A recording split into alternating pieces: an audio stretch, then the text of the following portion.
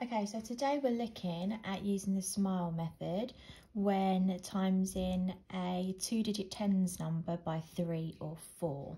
So the first step is you draw your SMILE between the two digits that are not the 0.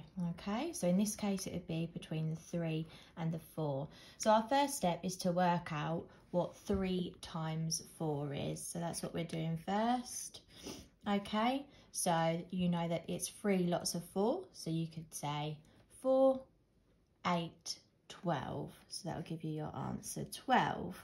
Okay, so we write 12 here in the answer box. Now step 2, you count how many zeros are in the calculation. So there is just 1 0. Now because there's 1 0, however many zeros there are in the calculation, you have to add to the end of your answer.